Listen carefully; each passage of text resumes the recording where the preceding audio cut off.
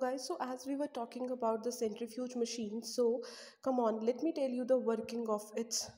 All right, so these were the tubes which we have filled with the solution we want to centrifuge through this machine. All right, these tubes are known as the falcon tubes.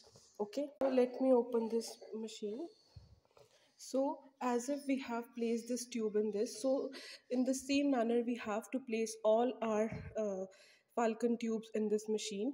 All right, and we will rotate it on some rpm. All right, so one thing more guys, make sure the level of the solvent you have filled in this tube should be same.